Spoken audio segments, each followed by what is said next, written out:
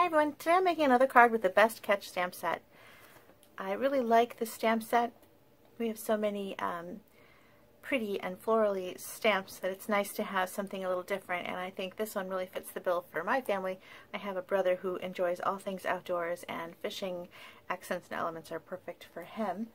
And so I made this card for his birthday, and I showed it on another video, and in doing so, I made a couple different versions, because I have this one that says Dad, and I did another one that said Happy Birthday for him. And I had to cut out all these little rectangles. And I also did this at a stamp camp with 20 people, so I had a lot of these rectangle cutout pieces with the fun stitching around them. And I thought I needed to come up with a way to use these. So I have a second version of the Best Catch card. It's a little more simple. If you want to see this one, it's a trifold. There's a video just for this, but this video is going to focus on the simple card and coloring the fish. On the other one, I sped up the coloring of the fish. I think I went through it kind of fast because I was just trying to show the trifold part of the card, and this one we're going to really focus on coloring in the fish. And on the inside I put a little fly. I wanted to leave the inside blank on some of these because I'm not sure what I want to use it for. It'd be great for a retirement card, or just a thinking of you. I did make one that says, "You're the best catch ever." Maybe I'll give that to my husband. Anyway, so this is the card we're going to work on here, and I want to focus on coloring this fish. So a lot of stuff I've already got pre-done. For example, I already have these little things. So I made these with the stitched rectangle framelets, and you can see those on my blog if you haven't seen them already. And I've got extra things cut out from the other card. I've got this little basket and some weeds, so all we really need is the fish. So I'm using my aqua painters. I love anytime I get to use my aqua painters, and I'm using 3 colors: Lemon Lime Twist, Berry Burst, and Tranquil Tide. Now I'm going to start with the Lemon Lime Twist. I like to get ink in the lid, so I squeeze it. You can't really do that with the new style ink pads that come out. So another way you can do it is sometimes I just take a block, such as this one, and I press it down into my stamp pad and I color right from there, or you can take it and then push it into your lid and kind of transfer ink into your lid that way. Okay, so I'm using an aqua painter. I love these. They have a little bit of water in the barrel, and you just squeeze slightly to get the tip wet and just start painting. So I'm using the Lemon Lime Twist first because I want to do the center, and then I'm going to blend towards that center. So I'm going to just add. Now this is a pretty light shade, so I don't have to be too careful. I'll talk about being careful when we get to the Tranquil Tide.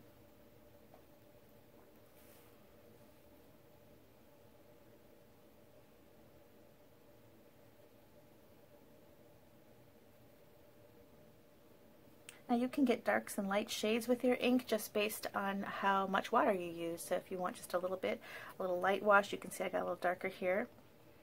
You can go into an area where there's more water and lighten it up, or go kind of closer to a straight ink for a darker.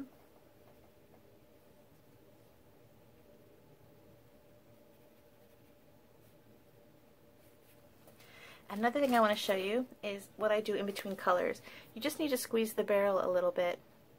Some water will drip out, which kind of rinses your brush, and then I go like this on a stamping scrub to clean that color off. You don't have to have a cup of water near you to use the aqua painter, which is another nice thing.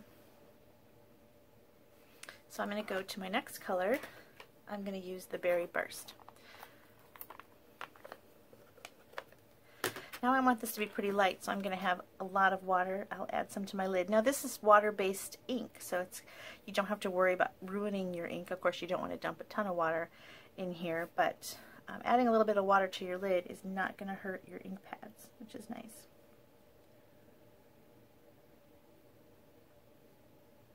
Something I should mention, I stamped these fish before the video, beforehand, so I want to make sure that you know, like, that's too dark. I don't like that one. I want you to know that I used Stays On ink because it's waterproof, so you can go like this with your water aqua painter and those little images not going to smear. Sometimes your brush might get a little too wet, so you can just kind of swipe it on your paper or go back over it on your Stampin' Scrub, however you like.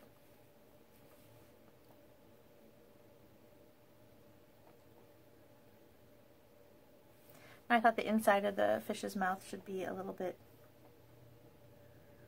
darker.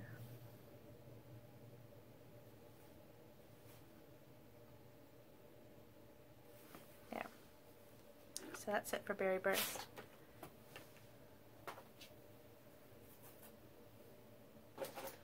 And Tranquil Tide is last. I kind of start light to dark is what I normally do.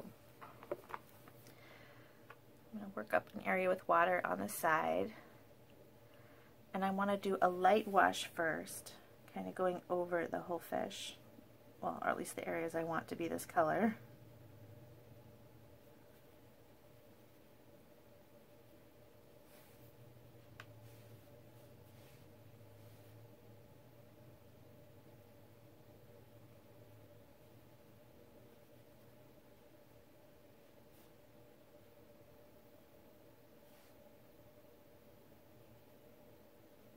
And then I'm going to go over it a second time, dipping into the away from the water, and I want to add some darkness to the ridgeline of his back.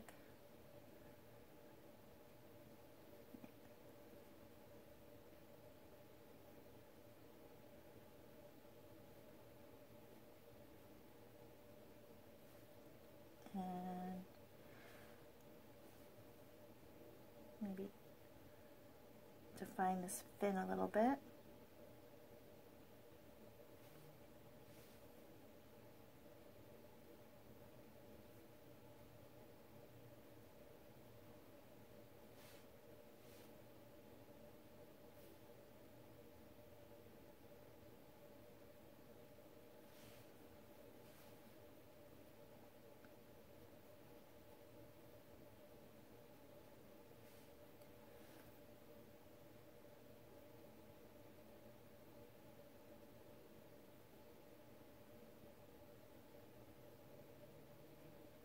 And you can let the stamp kind of tell you where you want to add those dark parts. Like, you can see where the shadows are on the image, at least on this particular image.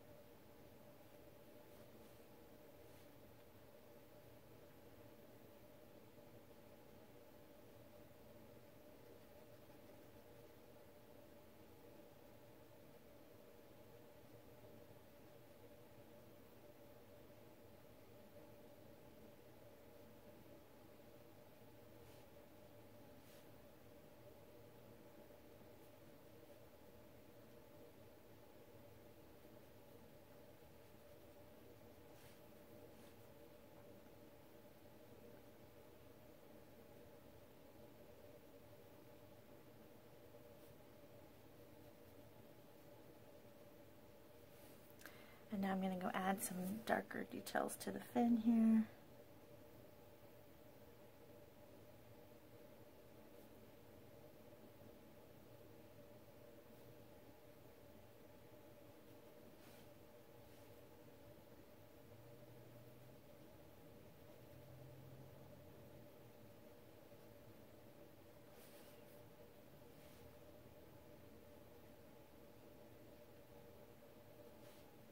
Now I want to show you the die that cuts out this fish. It's really fun.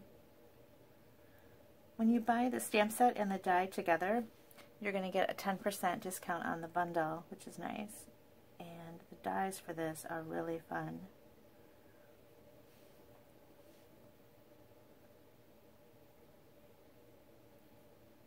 Let me finish up this little fin here. I'm not going to do the next one. Well, I will, but not on film. You've seen enough, right?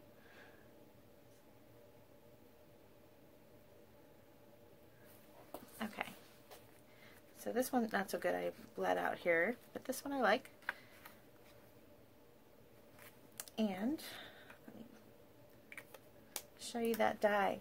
So the die collection is really fun. You've got dies for a lot of the stamps, such as the hat and the basket and the fisherman and the fish. But then you've got these extra dies too. You've got a smaller version of the fly, the stamped one. Where's my stamp set again? Here we go. So you've got cutouts for all the images. But then you've also got some extras. I love the little weeds here and these two fish and this additional fly. And they're really fun.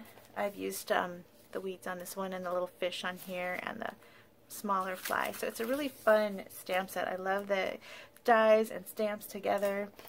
If you've got the frog during Celebration, that frog stamp set, a lot of people were putting the frog in front of these little weeds, real cute. Anyway, lots of cute stuff here. But this fish die is really special.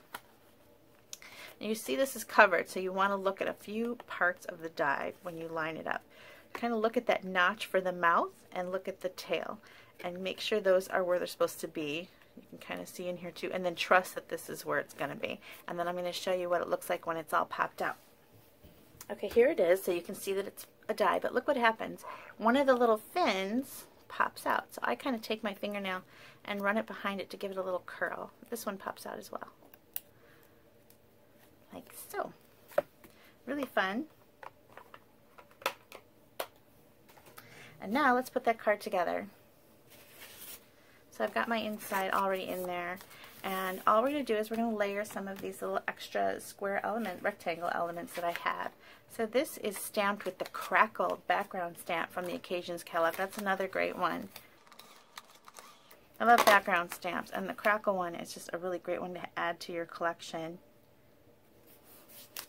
If you're thinking about putting in another order, think about doing it pretty soon during Celebration, because then you can choose a free product from the Celebration catalog with every $50 that you spend. So maybe you like the stitched rectangles, like I do, or the Crackle background, things like that. Okay, now this is also made with a stitched rectangle framelit, so I just added one size and then went in a size. And we're going to use the foam strips to put this down. These were a great addition to our adhesive collection.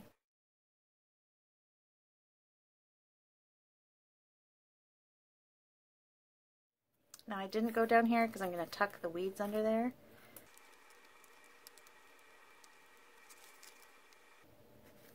There, so I've got all my stitched rectangles layered together. And then I'm going to take this little grouping of weeds, cattails, and put those down. I used some of the mini dimensionals behind the skinnier parts, and then one large one down here. Adhesives are another great thing to stock up on during Celebration. Celebration ends March 31st, so we've only got a couple more days. So see, I'm going to tuck that down under there and have it go on top of the frame. Kind of fun that way. Now I'm going to add some dimensionals to the back of the fish. And again, you want to kind of look where you want to put these. When you watercolor, the paper, the cardstock tends to curl a little bit. So this, you put a little extra more than you normally would, because it's going to help that fish kind of stay flatter. I think it's a rainbow trout. We had a discussion about this on a different blog post or Facebook post. I have a Facebook idea sharing group where you're able to post things that you've made, which is kind of nice, as opposed to my Facebook business page where only I can post. I thought starting a group would be fun, because then everybody can post and chit chat, and it's really a great thing. It's called Beth's Idea Sharing Group. It's new, so I hope you join it. There's a few members already there. It's on Facebook, Beth's Paper Cuts Idea Sharing Group. Now, how I do the twine, it's linen thread actually, and how I put it down is I just add a little adhesive here. And you can use liquid adhesive or glue dots, whatever your favorite is. I still have some Fast Fuse left from when we sold Fast Fuse, so I'm using that. Sad to see it go. Now I just kind of put the adhesive down, so you can use snail, like I said, or Tombow, whatever you want to use. And I just kind of go back and forth. Oop, I'm at the end of my thread here. Let's see if I have enough. Oh, just barely. I think that'll be enough. Okay, so I kind of looped it around, and then I'm going to add this basket right on top, and I want to add a lot of adhesive here. And again, you can use your favorites.